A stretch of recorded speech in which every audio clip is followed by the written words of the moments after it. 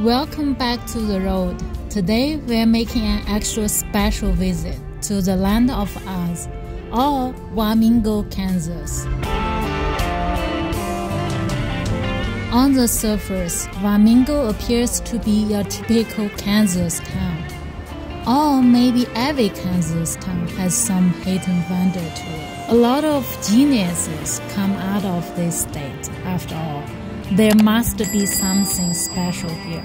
The town has a lot to make it special, but the main thing that attracted us to stop by this time was the visit of Oz Museum. Of course, we can't visit the Oz Museum until we have followed the yellow brick road. And yes, Wamego has a yellow brick road. Along the road, there are a lot of depictions of events from the great story most of us have experienced in movie form. You will also notice turtles throughout the town.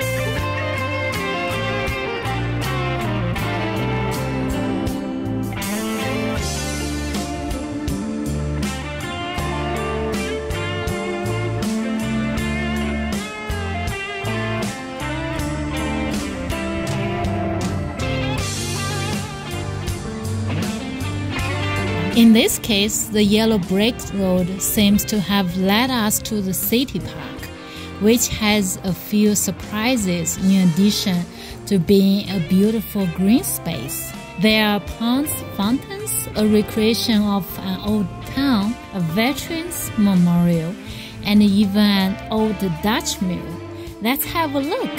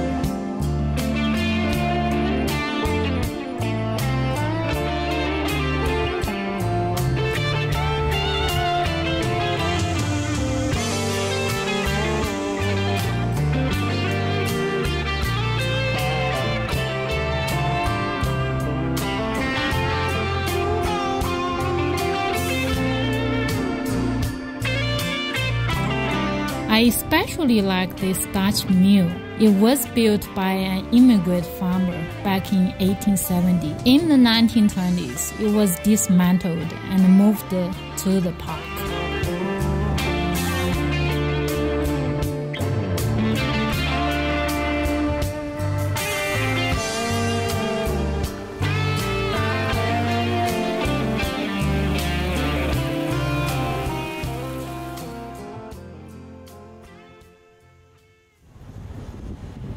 Now, let's head back down the yellow brick road to see this Oz Museum.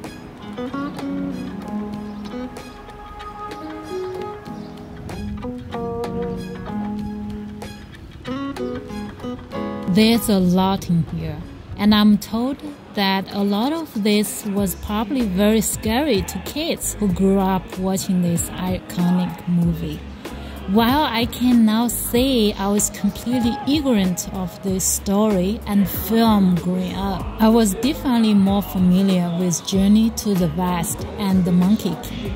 You can look that up sometime. Dragon Ball Z was based on that. Back on subject, this place has a lot of great artwork and memorabilia, as well as incredible reconstructions of costumes and props. Does everyone have a favorite of the three companions that went along with Dorothy? I always liked the Scarecrow, and there he is. They have the other two as well, so don't worry.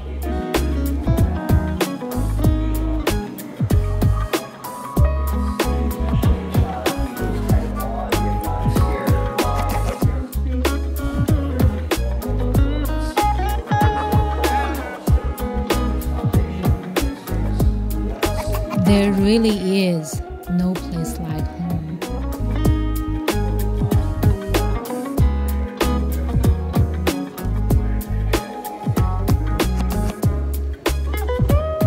That's really scary looking. I think I mentioned that this film may have haunted some childhoods. I can imagine so with this sort of imagery.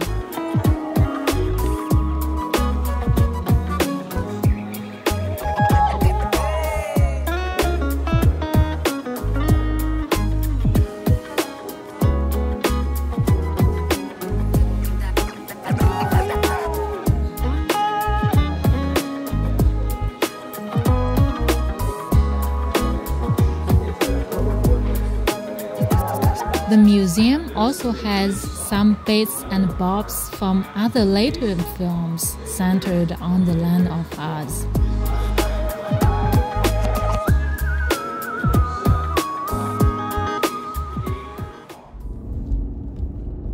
For our last stop, we're heading a bit out of town to visit the Mount Mitchell Heritage Prairie.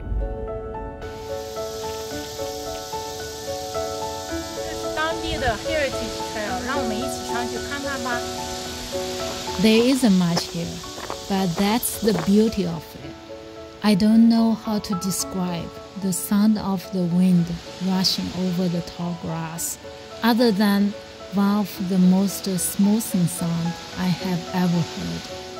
It's a sea of grass, complete with waves. If you have never experienced this, I highly recommend coming here at dusk or dawn. I know life was hard for settlers and those who came before them, but what a saying they had in the unspoiled beauty of nature.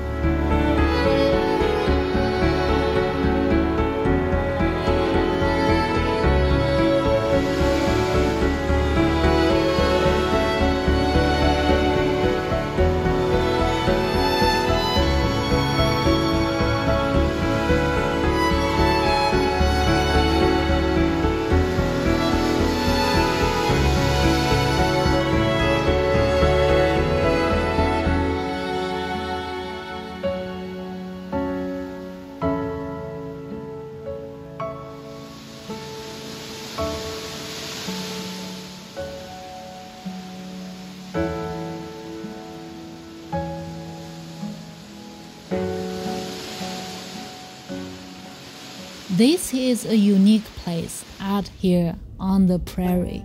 I can't say the town is struggling. Life carries on here as it has for generations. There is incredible beauty in those plants. I can't imagine the visit of Oz trading it even for the Emerald City.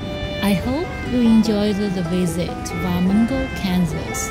Be sure to make a stop if you are in the area. Thank you for watching. See you next time.